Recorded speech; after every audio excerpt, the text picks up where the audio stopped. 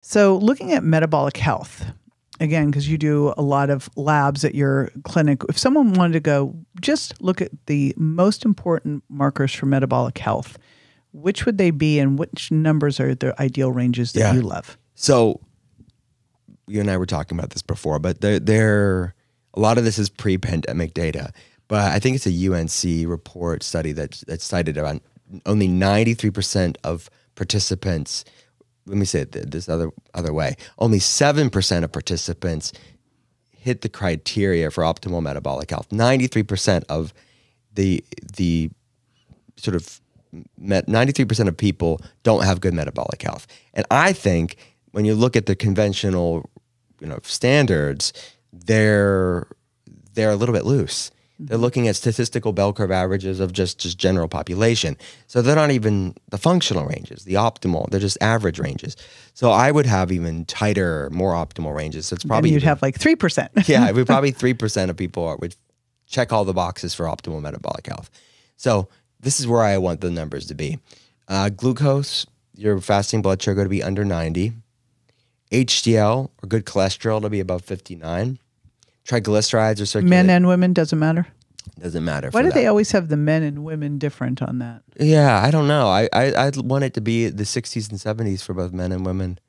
Yeah. So I'm sure there could be different reasons between men and women, but as long as we're above 59, I see great outcomes and people feel great. Yeah. So I don't have to have it significantly different. So HDL above 59, triglycerides under 100, the A1C to be under 5.6, you could say 5.7. That's your 3-month average of your blood sugar. Where would you really love that to be? 5.4 would be beautiful. That'd be beautiful.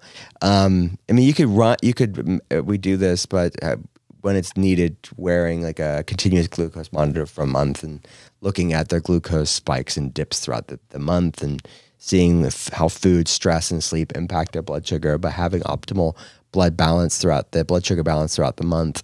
And inflammation markers, high sensitivity C-reactive protein to be under 1, homocysteine to be under 7. We would run what's called a nuclear magnetic resonance test, NMR test. We'd want small dense LDL particles, which are they're the particles that carry LDL around. They're the oxidized, sort of inflamed particles that carry cholesterol around. We want this to be under 950. We want to be in pattern A, which is the fluffy, large buoyant LDL particles. And so those are, when you look at that, the NMR test, the cardiometabolic testing and the comprehensive metabolic test, LabCorp will also assess insulin resistance score. So if I can get that test with LabCorp, if they're not going through Quest, I could look at their IR score as well. I want that to be as low as possible. So when you're looking at just metabolic health, those are what I would pick. There'll be a few other ones. ApoB would be one.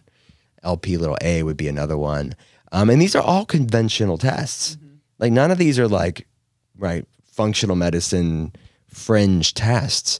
They're just not typically all ran. Some of them are ran, obviously, but not all together. And if I could be super picky, like looking at magnesium, vitamin D would be super helpful for metabolic health. Still blows my mind that we do not regularly do vitamin D. Yeah, and it's difficult for coverage for some people with their insurance. Yeah, it shouldn't stop them. I mean, we'll find a way to get it for them because this should be paramount that everybody's running a magnesium, RBC, and a vitamin D.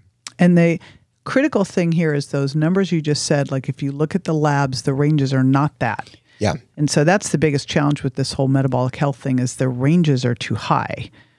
And so if you get to this, because it's a process over time, like you don't wake up with poor metabolic health. Yeah.